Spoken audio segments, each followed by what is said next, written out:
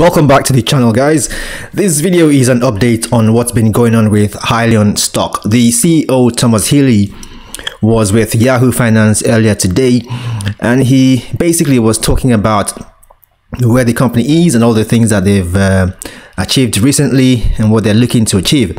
So I just wanted to share the clip with you guys, and it's really good to know that the CEO is going out to big platforms like this and talking about what the company is doing, because it just shows that the company is on track to deliver according to plan, which is a good thing. So I'm going to play you the clip, and at the end of that clip, which is about 6 minutes, I think, I'm going to give you my take on it. Trade, and you've made some progress here. The formation of this council seems interesting. Talk to me about what you're trying to do with that to really learn from your customers what they're looking for now. Yeah, I appreciate you having me back on again. And last week we announced the formation of this group of fleets. You mentioned a couple of them. We also have fleets like Ryder and Penske and Schneider in this mix as well here. And really, our goal is to pull together some of the leaders in this industry who operate a bunch of vehicles, who are really driving this shift towards electrification, and pull them in to actually start working with us early here in the development of our technology, so that as we go and roll it out with these fleets, we know that our solution is going to be the right fit. We're bringing forward electrified products to this market, but we're doing it in a unique way where we actually produce the electricity on the vehicle as opposed to needing to use the grid. And so, it's really offering a fleet the best of electrification, but not the downsides of range anxiety and high charging costs. And so, we're really thrilled to be working with these fleets to make sure we offer them the best solution out there. Yeah, it seems like the market right now is trying to digest which is the best solution, right? Because to your point, we've talked a lot about maybe going full electric and maybe some of the concerns that some of those customers out there might have when it comes to trucking. But Hyliion shares down about 60% since you completed that process in the SPAC merger back in October. I wonder right now what you need to show to kind of, I guess, manifest that growth or prove to investors that you're on the direction to hit the forecast you laid out when you completed that SPAC merger. Because is it going to be selling these trucks or getting a big name partner to sign on a certain amount of their fleets? What do you think it is that's going to need to really convince the market that going with the natural gas kind of machine on board these trucks is the right way to go? Yeah, so I think there's a couple of things here. I mean, one is, continue to showing milestones like what we did a couple of days ago of announcing these fleets that we're working with. For us, we're in a little bit of a unique situation where we actually already have a product out on the road, our hybrid electric solution.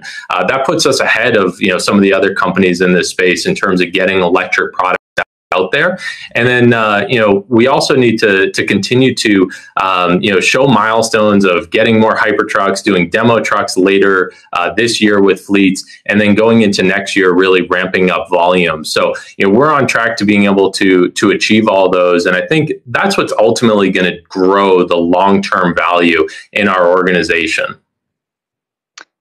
You talked about producing electricity in the vehicle. I wonder if you can talk a little more about the mechanics of all of this and why specifically you're not going all in on EVs, but taking this route. Yeah, so the trucking space is very different than passenger car, right? You think about, passenger cars, you're going to drive 30 miles a day or so. With trucking, some of these fleets are operating at 500-600 miles a day. And so when you think about trying to store all that electricity in a battery pack on the vehicle, the size of the battery, the weight of that battery, it becomes unrealistic. And so that's where we're taking approach for that long haul market, where we can actually use natural gas today on that vehicle to produce electricity to charge the batteries. And we can actually do that for cheaper and do it greener than you can buy electricity off of the grid. And then we even laid out a roadmap where in the future, we can actually use hydrogen to recharge that battery pack as well. And so, we see this as the logical approach for that long haul market. Once again, very different than passenger cars and what we're seeing happening there, though. Yeah, having said that, it does feel like ultimately in the long run, we are going in towards an all EV direction. How far out do you think we're from that? Because it sounds like you're taking more of a realistic approach out of necessity, but it feels like the long-term outlook doesn't include natural gas.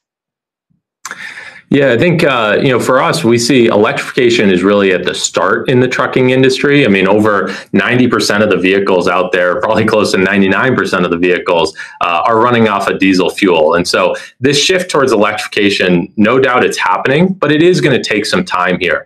And we see that, as you look at going to a hydrogen-based future, there are some big milestones that still need to happen, like building out infrastructure and also reducing the cost of hydrogen. I mean, hydrogen is like 5 times the cost of diesel fuel today. So there's a lot of cost decrease that need to happen in order to make that a practical solution in the future.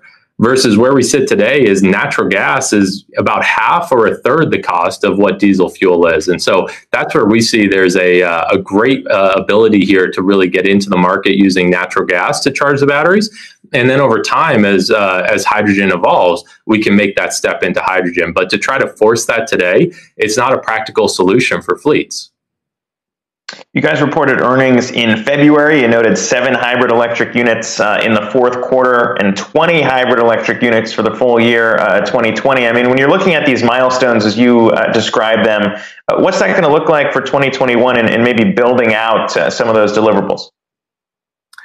So this year, we're going to continue to ramp up the amount of hybrid systems we're getting out on the road. And then for us, we're also going to start shipping some early demo units of that Hypertruck powertrain. And then going into next year in 22 is when we're going to start ramping up the amount of units of the Hypertruck that we're going to be able to deliver. So, for us, for the audience here, I think, keep looking for when we're, getting units out into fleets' hands, making announcements with working with these partner fleets like we did a week ago, and just continue to see that traction of getting units out in the field, because ultimately that's the success of the organization, is actually getting these units in fleets' hands to let them experience it in their own operations, and with the goal of reducing costs and reducing emissions at the same time.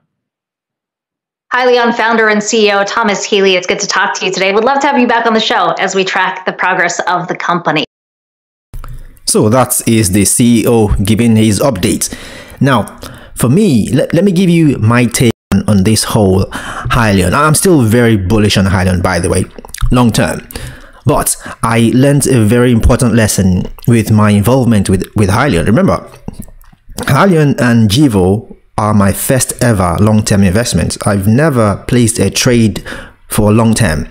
It's always been short-term trades, always been day trades since I started in 2018, 3 years ago, right? Now, these are my first long-term investments.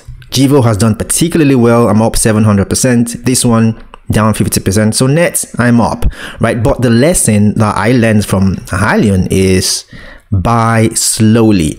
So especially with a pre-revenue company like Hyliion, right? 2020 revenue of 1 million, 2021 revenue 8 million.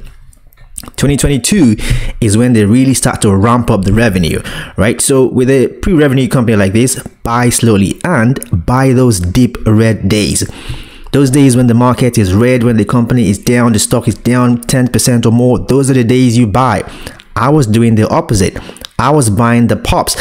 Every day it went up, I would think I'm missing the boat, and I would add to the position. If I was doing the opposite, my average would have been a lot lower, but also I wouldn't be tying money down, which is very important, especially for someone like me who is a trader. I don't want to tie money down. So those are the two lessons I learned with this Hyliion position as a whole, and it's going to serve me well for my future long-term trades. It's the same thing that applies to short-term trades, by the way. Buy the dips, sell the rips. So going forward, when I'm going to buy into positions and stocks like this, you can apply the same principles as well. I would start with 10%, right? So if I wanted to buy, if my intended size, full size was 1,000 shares, I would start with 100. Buying the deep red days, buying into those deep red days, it makes such a big difference. That's it from me. Don't forget to like, comment, and subscribe if you want to keep seeing these videos. That's it, and I'll see you guys at the next video. Peace.